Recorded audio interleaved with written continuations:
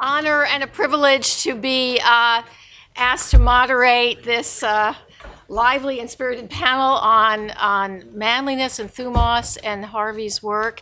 And I guess since people have been talking about their student days, I'll just say that I'm wondering whether perhaps a subtitle could be The Gender Neutral Executive.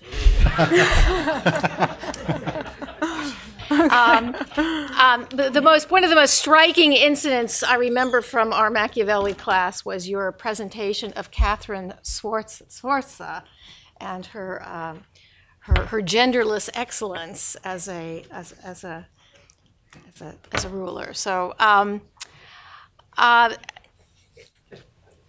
her preference for career over family. Well, yes, as every executive must.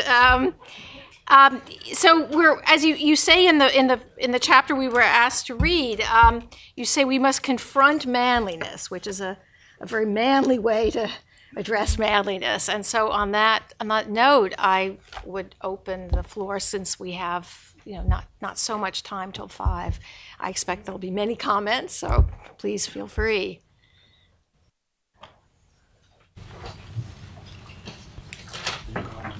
Yeah.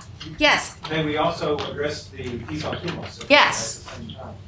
Well, in that piece, you say that when we do not receive some material thing that we're after, it's not so much the thing that we're angry about, it's being denied our pleasure.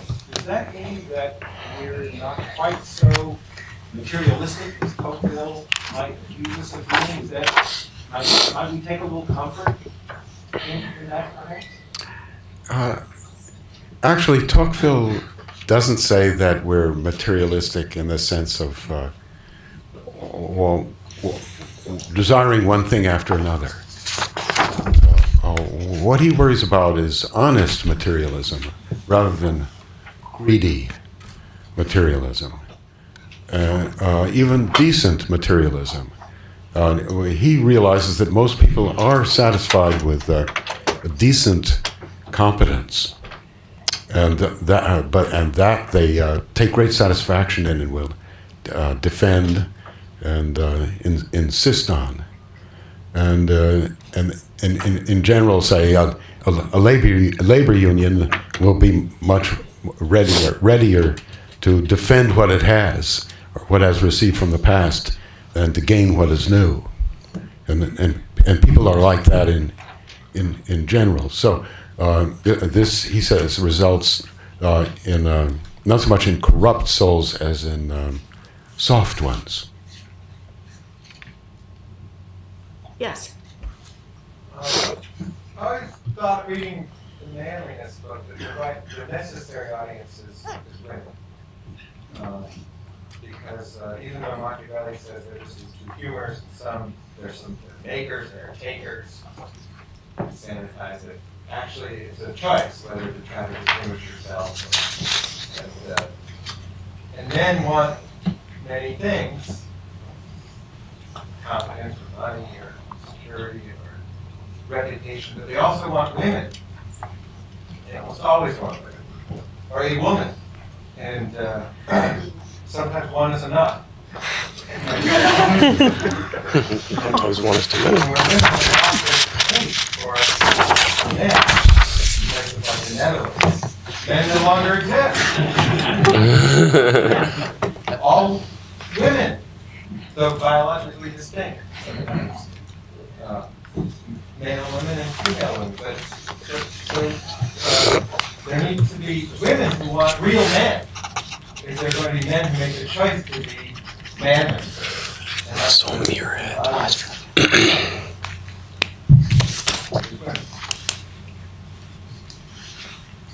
I said that on page 1.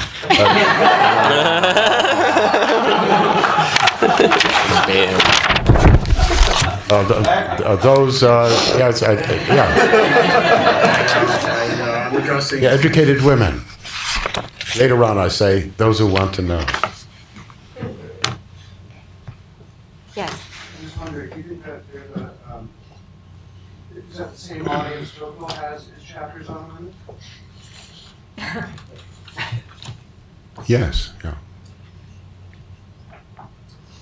Tocqueville has 5 chapters on women in the third part of the second volume of Democracy in America. That's what he's referring to. You're appealing to responsible women to take responsibility, including for manhood, for cultivating it and giving some place to it. Yeah. Is this a modern ancient distinction? Do the ancients put so much weight, put responsibility on women in bringing out manliness? If manliness is the same for the ancients and the moderns, I'm not sure those ancient women had that much choice. but they managed to provide for manliness without it, apparently. Is that true? I don't know. You tell me. Or is it that men did what they could and women suffered what they had to? Yeah. That's the way of the world. You're right. But somehow it happened that when women got fed up with the way of the world, they were able to change it in our time. So this amazing transformation of, or is it a transformation of sex roles and expectations of men and women?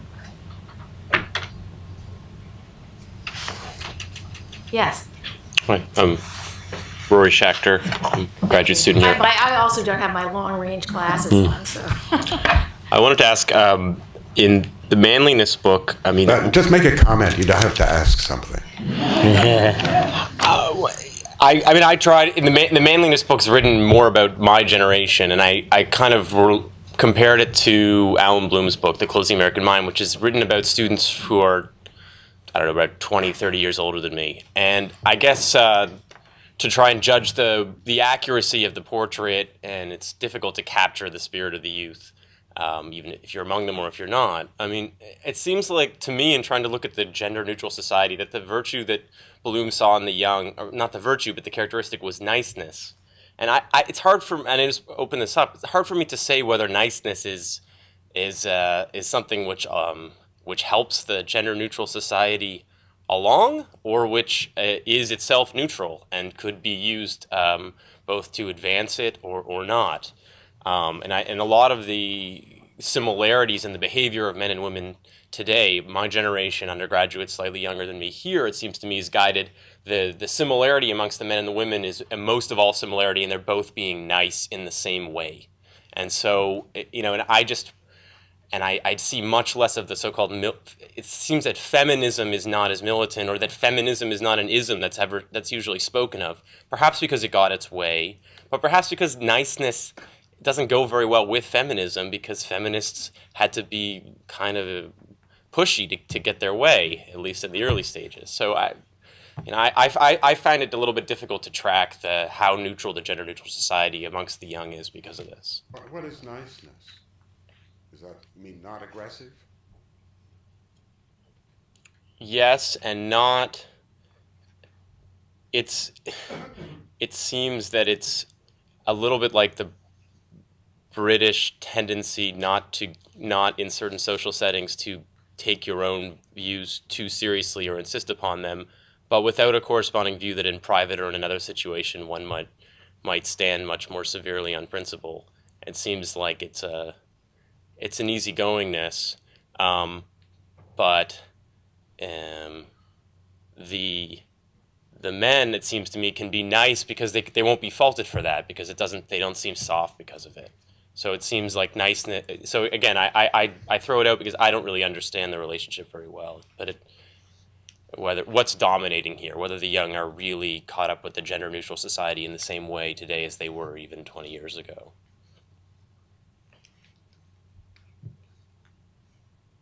Yes. Just on that, we have a footnote in the book. There's some empirical research that shows that women are far more likely than men to regard disagreement as an insult, to take it personally. And I think an essential part of niceness is not being critical and not disagreeing. That's what we should have.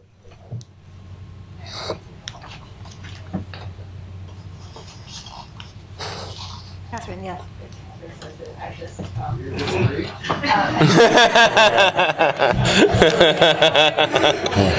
Smiling very nicely. so I was reminded of one anecdote that was revealed to me that I like very much. That she and another academic woman were invited to join a women's book club, and they, the two of them got into a very vigorous, heated debate, a very interesting, exciting conversation. The other women were somewhat silent, and then after they got home, there was waiting for them.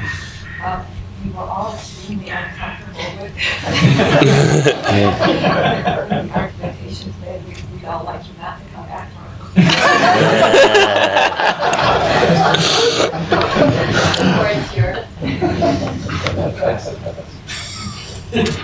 Linda, yes.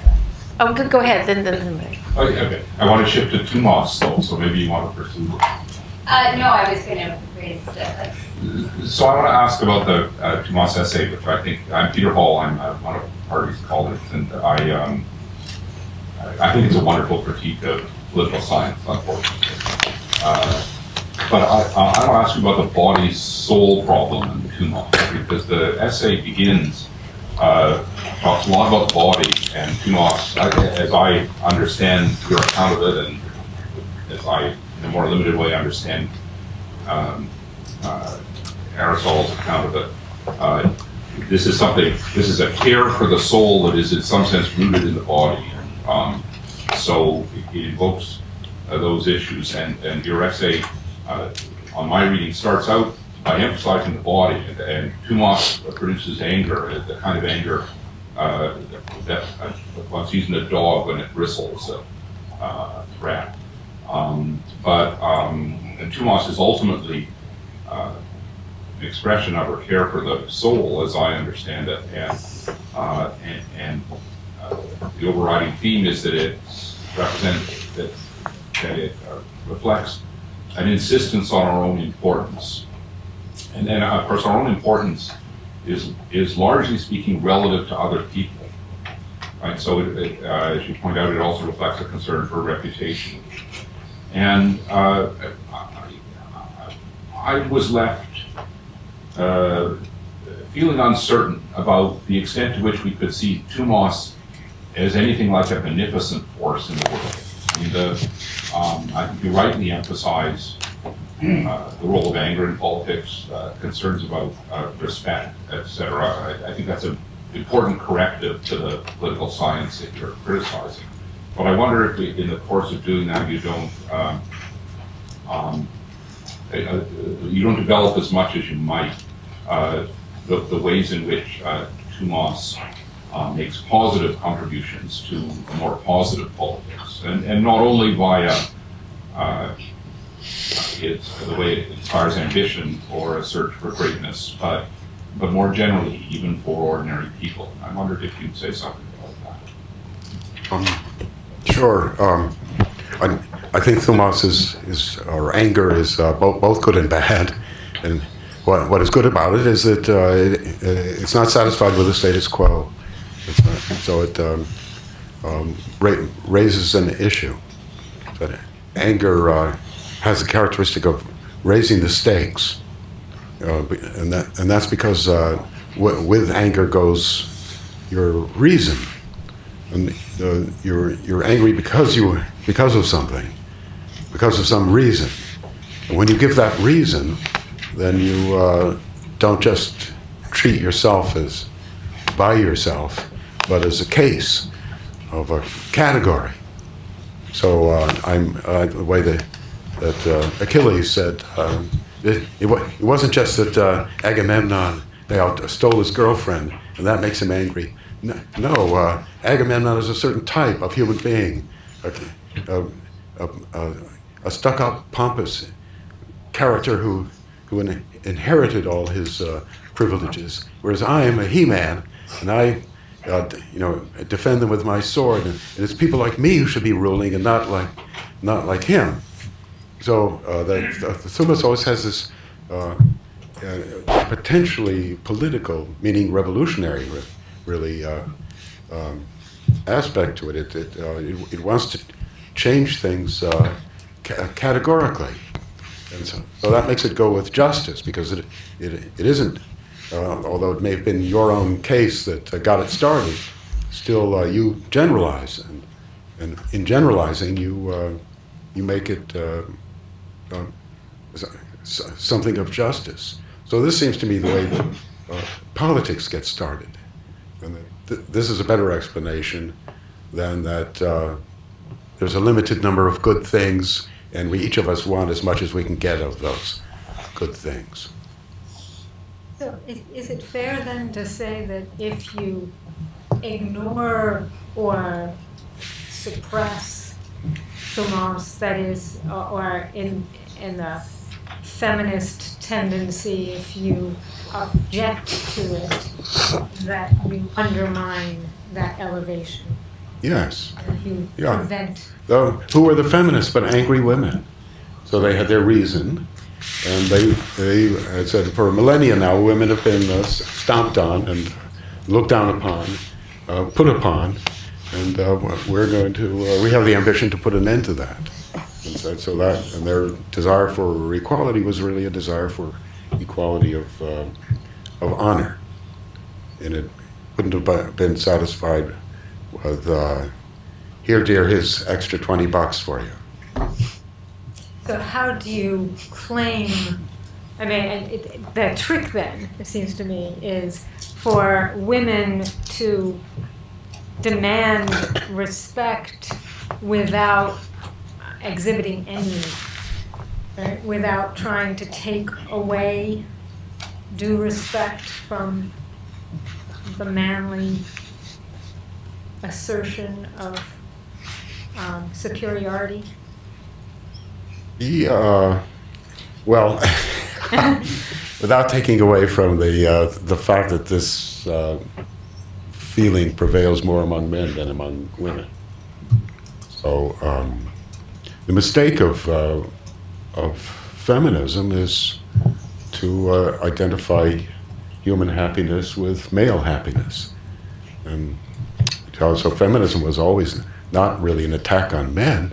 It was what was the title of Betty Friedan's book, The Feminine Mystique. It was an attack on femininity, and it was femininity that had been put upon women by men seeking to take advantage of them, and so that was Betty Friedan was really going after her fellow women, that they suffer from this. What a disease with no name, which is really ennui has a name, and which is the same that you got throughout the 19th century, and that was yes. There's a satisfaction in being a woman too, without having to do exactly the same thing as a man.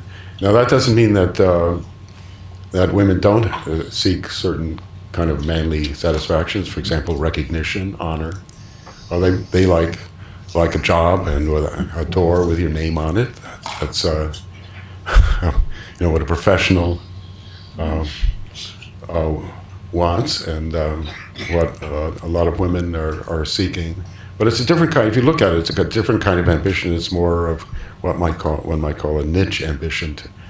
Women have a picture in their mind of what they want, much more, I think, definite than what men do. And so it isn't necessarily this desire to be numero uno, as men have. How do you know? Because of my observation and my manly boldness. I used to feel that way too before we were philosophers. Maybe I could just interject something here. I mean, since you allow that there are different kinds of men, do you think that women vary as much, or do you think women are more true to type, as it were? Because women are more flexible, more. But are they uniformly more flexible, or are some women more flexible than other women? Of course, some are more than others, same as men. But so no, yes, I just wonder. I mean, you indulge a generalization. That's what I've been doing. Yes. So,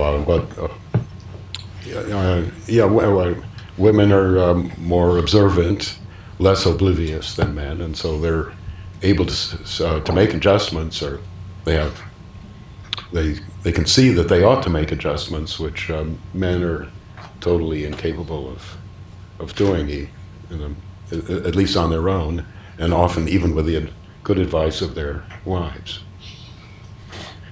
So, yeah.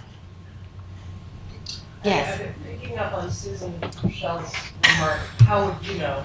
If you had to identify, speaking from your perspective as a manly man, if you had to identify one major mistake made by the American women's movement, what would it be?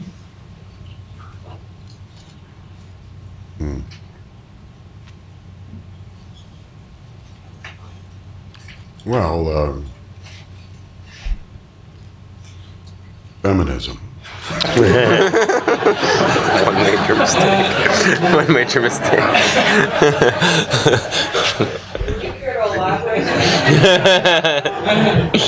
Could easily have had all the good things of life,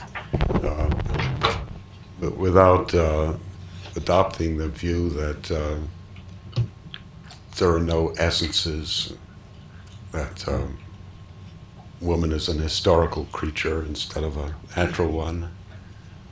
Various very misleading untruths of that kind, and which all right, the biggest mistake they made was falling for the sexual revolution. that is not in the interest of women. It's in the interest of women to consider that they are more modest than men, and for good reason, and that they need to defend this with some version of the double standard, and so, and especially to have violated the double, to insist on a single standard at the level of men, instead of insisting that men behave like women. They let themselves take the license to behave like the most predatory males. So I would say yes, that was their biggest sort of practical mistake, and it came out of this theoretical error, or combined with a theoretical error of believing in the things that Simone de Beauvoir says. Yes. Hi, Andy Sowell still. I wonder if I could shift gears a bit. So, so later in the Manliness book, if I can allude to it quickly, you talk about, you mentioned professionalism as a desire to have a name on your door. But you talk about it more pejoratively in a different way in the Manliness book, that there's a false professionalism that comes to never getting angry and never picking a fight, because we're always, I'm self-interested. You're always looking forward. You're always saying, well, how can we come to an agreement? How can we mutually profit? And if you get angry, except briefly and strategically, you can't do that. In the sort of political ethics business where I sometimes find myself, it's often deplored that politics is not a proper profession, which is a strange complaint in many ways. There's not going to be a licensing exam and so forth, you know, an American Politics Association, like the Bar Association, that licenses you. But is it more fundamentally the case that it could never be a profession because it's all about getting angry and about, in particular, acknowledging the fact that this is that there's winners and losers, that two people cannot win the same election, and so forth. Is there a fundamental disjunction there? And should the rest of our professions be more like politics? Should it be, you know, more of an open acknowledgement that not everyone's going to be the leading doctors in New York, as you see in the newspaper? I haven't worked this all out, but you know, how we should change everything to bring back manliness. But I perhaps wouldn't start that way. The professional politicians are the political consultants, and as such, they are very professional and therefore never get angry. And they ought to be able to shift from one side to another easily, and sometimes they do, but usually they stick with one side, but maybe that's only because their knowledge is more of their party's position than the others. Although you would think that you would need to know both in order to counter both. So there is a certain humanity, you say, left in their crass partisanship. But otherwise, you're right that it's not a professional. Politics is not a profession, and it shouldn't be. The whole idea of professionalism is gender neutral, and so that's one of the things, not apart from feminism, which has made manliness less pronounced, less acute in our time. So in my book, I cite the movie Fargo of this pregnant woman who, throughout the movie, faces a series of either weak or criminal males, all of whom she handles with great aplomb, merely following the proper rules of police behavior, as set forth in James Q. Wilson's Varieties of Police Behavior, a book which can never be too often recommended. Let me make a little attempt. It's a real stretch for my soul, but to understand feminism sympathetically from a certain direction, starting with your almost last statement in this chapter. The problem is that men need to feel important. Exactly. Well, of course, you wouldn't deny that women need to feel important. Maybe the point is that men's feeling important is more problematic, a little less natural, needs a little bit more conventional support or something.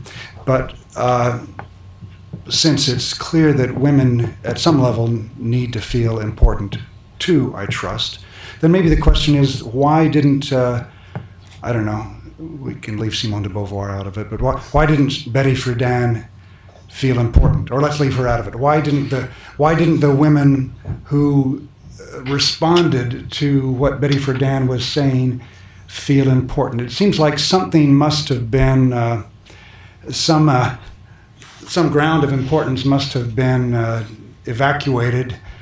There must have been some problem there that feminism was responding to, even if not in the smartest way, or that took real account of the nature of the sexes. And even going back to Tocqueville, those wonderful chapters of his on the manly, that culminate in the manly virtue, in the sense in which the responsibility of women in America is an example of manliness. I resonate with those chapters and their Tocqueville's attempt to hold to a equality in difference between men and women. But if you look closely, it's kind of unequal in the sense that the burden that women are asked to bear is heavy, and the compensations, is really kind of an appeal to stern duty without much to back it up or to beautify it. So it seems to me to come back to making men and women. How do we now make men and women feel important? We've swung from one extreme to another maybe and lost sight of a reasonable frame of the question how men and women can both be important. Tocqueville's men are unerotic, uninteresting to women. Mm-hmm. They're all businessmen making money, material enjoyments. Yeah. No, so there's no eros in their lives. These women. That's what they need. But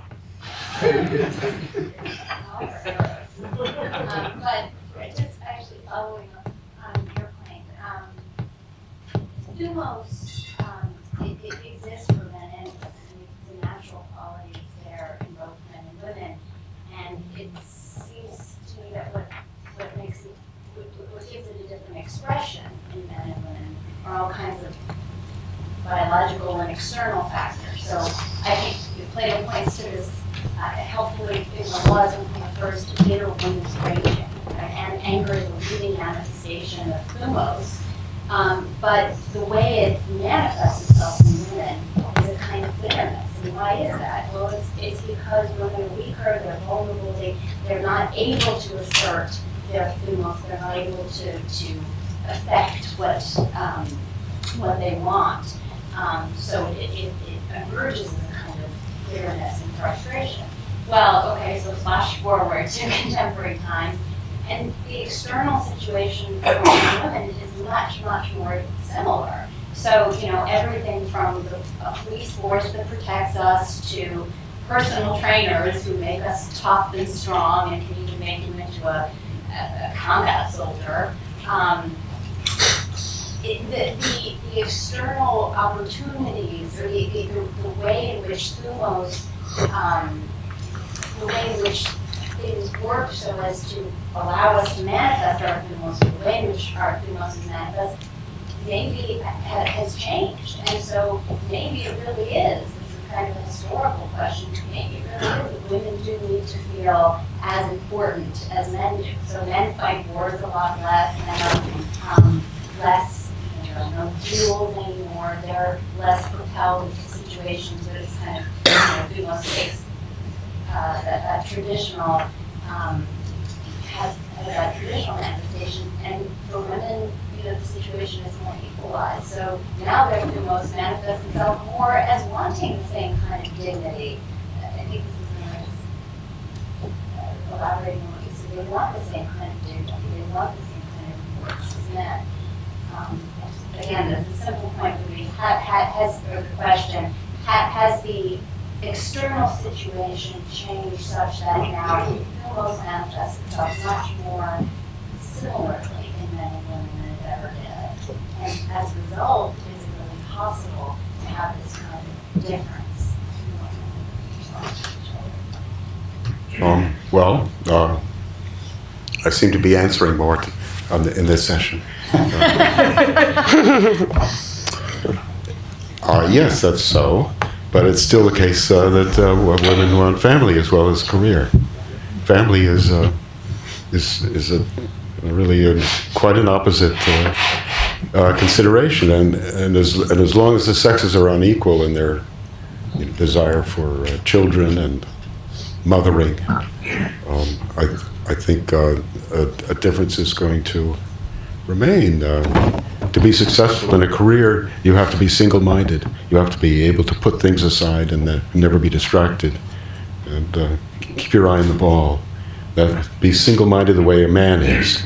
Whereas to be a mother, well, those kids think they're entitled to 100% of your time, and they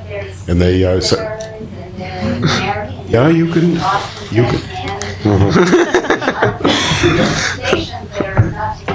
You can do that. Yeah. Ready to jump right in and fill that need, so that women can go on. They can, yeah. But it's still remarkable that they don't. They still have that natural impulse and urge through tens of thousands of years of evolutionary biology. But this is a modern phenomenon of 20, 30, 40 years of baby characters. You can't fight those impulses. In the interest of bringing... The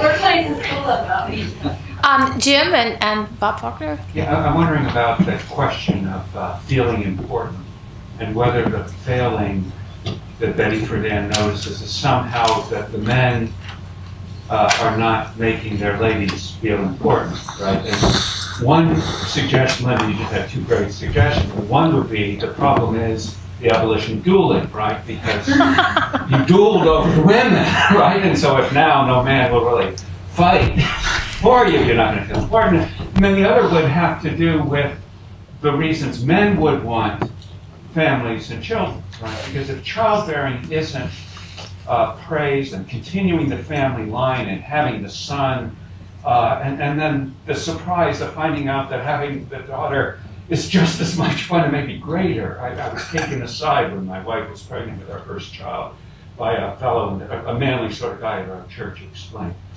all men say they want the sons, but daughters, you would think you're the best. And so it was good advice, actually. So I had daughters first. So, but see, that if somehow our change in the way men live, if we're just because we're dysfunctionaries or something like that, organization men or something, somehow makes less that concern that Tocqueville presents as an aristocratic concern, where the son is the father continued, and the father's immortality is in the son. If that's the case, it really matters who the mother is, and that it be a mother who actually is not happy to have anybody raise the child, but is going to take responsibility for forming that child in a certain way. And some of her thumos goes into no one else, feeding the child wrong, or letting the child watch the wrong things, or educating the child wrong. But it's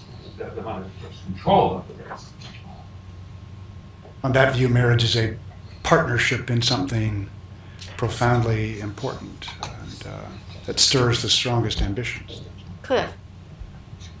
I've always been struck by the significance of something much less dramatic, namely the educational revolution.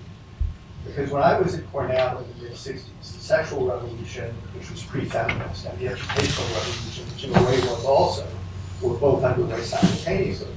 And the striking thing about the educational revolution, which is very prosaic, is that at Cornell, where the women had previously been confined to the College of Home Economics, they were now in the College of Arts and Sciences. And because Cornell was one of the few Ivy League colleges to admit women, the fact that the quality of women at Cornell was exceptionally high.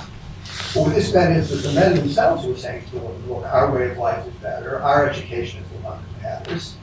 So equality requires that we admit you to this way of education, which is preparing you to be professionals, and it then shut the door on them, right? Because they're getting exactly the same education as the men. Their opportunities were not the same as the men. So to the expectations, were added the frustrations, which, understandably, fueled anger. So it's not a very dramatic story, but I think that the importance of that hasn't been sufficiently appreciated. It's strange post-war situation. But you wouldn't say that's what's going on now, right?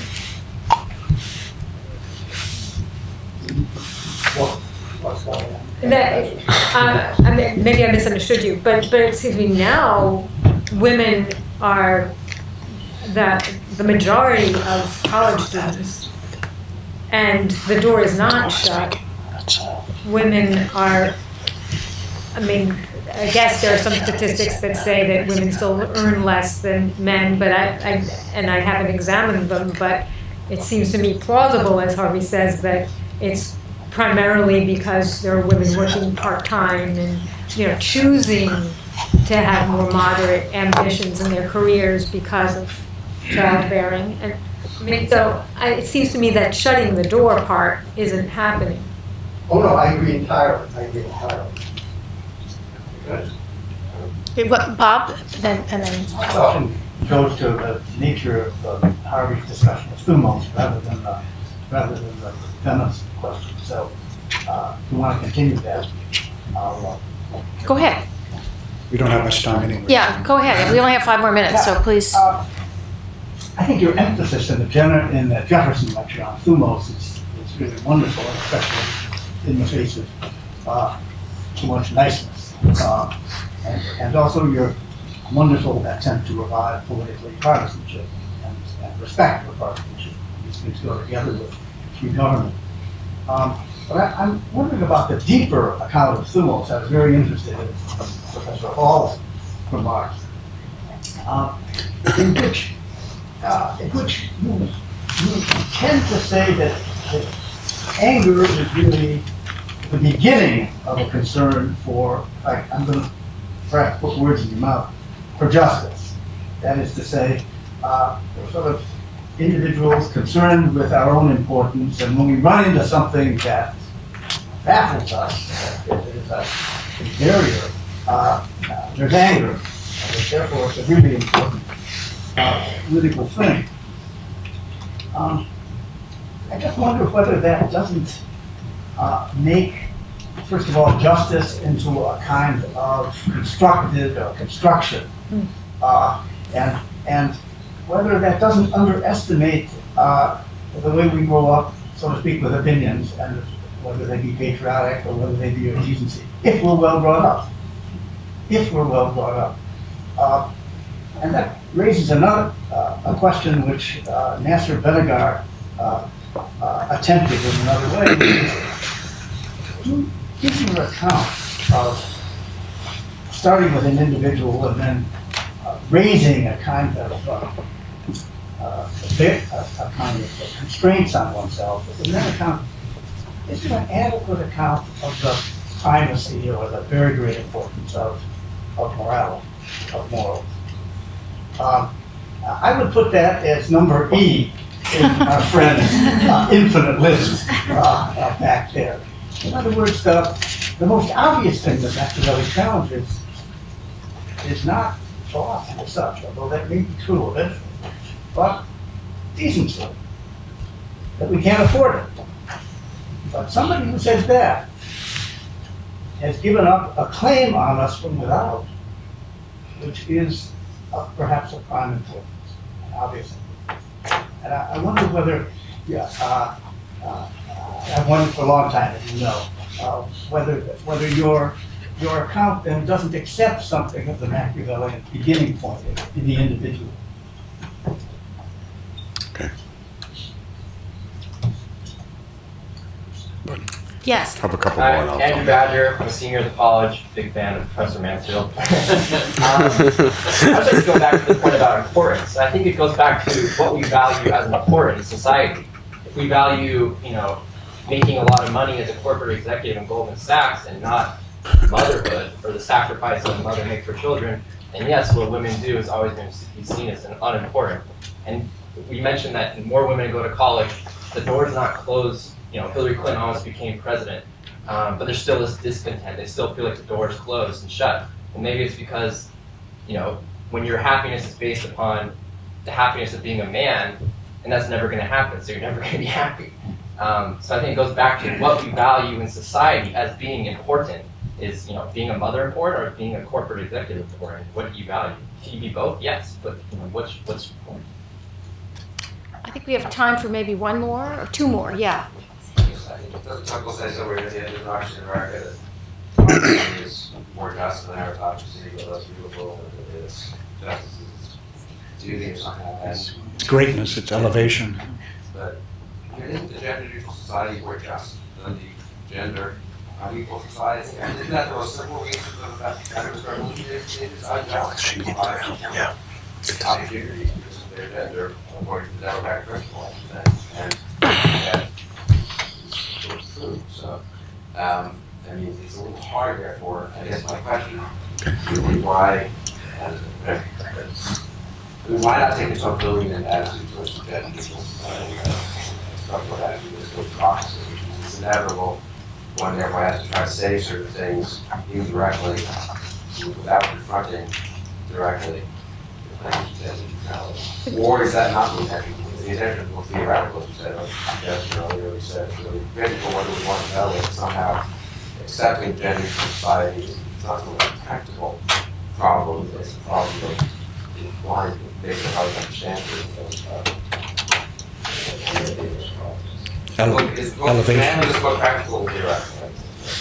Yeah, it's more theoretical than practical, I would say, yes. And at the end, you see I make I really step or go quite a distance in the direction that you lay out. So people say that, well, why don't we just go with a gender-neutral society and let people sort things out for themselves? And that's what we've done, essentially. And having women in professions has worked pretty well. I don't think there are any great difficulties that have emerged. I've heard complaints from men about feminization of the workplace, that kind of thing. But I'm not sure how much sympathy that deserves. So I think it doesn't work so well in the household, and there women still do more than an equal share of the housework, and most of them, I think, would be. Would not be happy with the result of an equal division of household labor. There was a nice episode on Desperate Housewives where the man and the woman exchanged roles, and man did the work at home, and the woman did. And then, so the woman came home, and she and her husband had his idea of he had a system naturally, and so what he did was he cleaned 1 room per day. So therefore the house was always dirty. That's how I do it. And yeah, so and moreover, I mean, my wife is definitely not satisfied with my notion, my standards of cleanliness. So, but whereas she might have to be if the sovereignty were of the home were divided. I do far more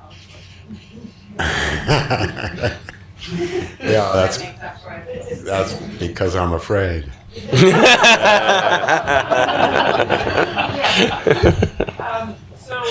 when I checked out Manliness from Widener, I noticed it was all scrawled all over. Almost torn up. I'm sure by a WGS concentrator. That's what in gender studies. And one of the comments in the margin was. Most scathing comment was something like, makes sense coming from a Machiavelli scholar. So I thought I'd phrase my question tied to Machiavelli. One thing you discussed earlier is the difference between animo and anima. And I'm wondering if the, and this may be a non-starter, but if the gender difference between the 2 words is deliberate. Animo being defined as spiritedness, almost in a way akin to Thumos, like a lot, and anima being tied to soul. Do you think that the gender difference is deliberate? And if so, I guess just to elaborate on it. I don't know. That goes beyond my philological skills, for sure. I'm not sure whether it's. When you're suggesting that the soul is something essentially feminine, because it has a grammatical gender, a feminine gender. So that I'm not sure that the genders in grammar correspond to ideas or forms of things. Animus, anima, yeah. Yeah, right. But Machiavelli is above, I think is well above the gender difference, and there's a kind of gender-neutral society.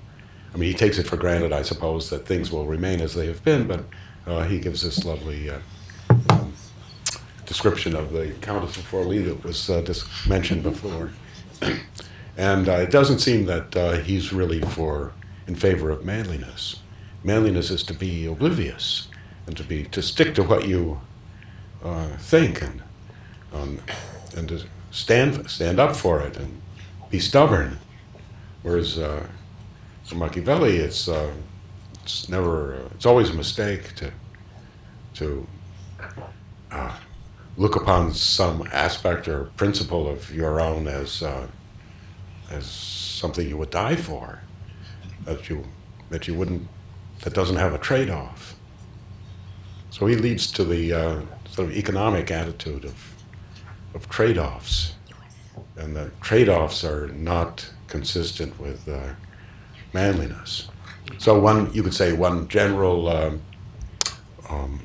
force against manliness in modern times is the attention we give to the economy and to economics, in which women count equally or better, living longer and not getting so angry, but just remaining now and again bitter.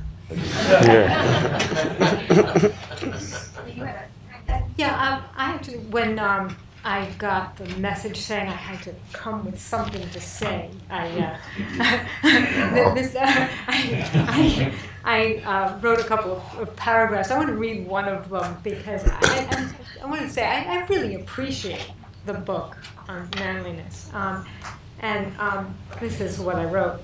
Harvey's work, Manliness, is in part a much needed defense of good sense. I don't claim to be able to give an account of the differences between men and women, but I know it is good sense to acknowledge there are some.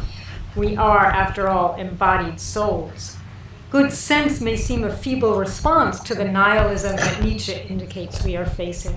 And Professor Mansfield's response to Nietzsche does not directly address his account of the historical transformations of values that have led to modern post-liberalism, postmodernism, and whatever else is brewing in current life and thought. For Nietzsche, only a radical revision of human life in response to the historical debacle we find ourselves in, only an act of virile artistry would enable some of us cheerfully to dance over the abyss of moral and scientific prejudices revealed as empty and avoid the fate of last men. The feminist movement, for all its manliness, is not such an act of virile artistry, nor is manliness. Mansfield ends the book with the moderate claim that women should be expected to be women and men should be expected to be manly. I call that claim moderate because I hear it as an insistence that nature, with all its ambiguities, is after all still visible to those who choose to see it. And that's what I appreciate. I think it, more than anything else, the theoretical aspect of it, that there is such a thing as nature. I'm not sure exactly what it is, but I really want to try to keep looking to see it clearly. That's a nice statement on which to end. I'm trying to. I was told you were going. I just wanted to add one small part, which is that so this is one thing that Harvey is most often understood, which is that I've known him for 17 years, and I must say that I think that he both likes and respects women more than almost any man that I know, and he's rarely given enough credit for.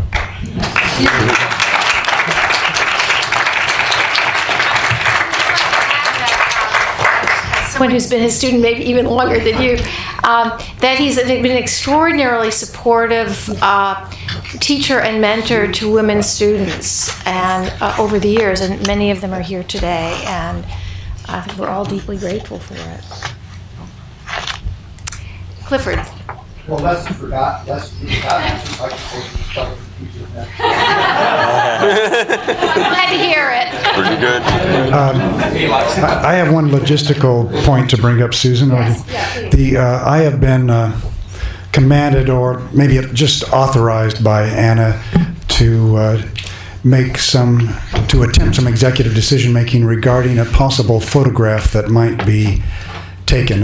It's very unusual for so many of Harvey's students to be here at the same place and time with Harvey, and so I know it's very painful, especially after a long day, to have to stand for a picture. But I would propose that Harvey and his students, see that row where Jim Stoner and Baum Faulkner are, if we could, others might want other kinds of pictures, but I'm taking executive responsibility for this one. If we could line up there, and maybe, is this too cute in chronological order? Jim, you don't want by entering class? You're tall. It's not hard. Alan Bloom tells it. You need a picture that can be interpreted, right? And so Alan Bloom tells a story of the picture on the front of Strauss's Platonic Political Philosophy, right? Did you know the story? Where you notice it's blackened out, and you know who is the student who's in the back of that picture, right? Professor Mansfield. And Bloom's line was, but then if you look closely, there's a wad of money in Strauss's pocket, and so he was suspicious that Harvey slipped in. That must be what that means. I think it just means let's just. What's it mean? Not pre-interpreted. Story, yeah. Was Strauss's wife who gave him money for the cleanup? Do you have that camera, Anna, or did you give it to? Susan has it. So, yeah, it'd be a pity not to. I would like to have such a picture, and I assume others would too.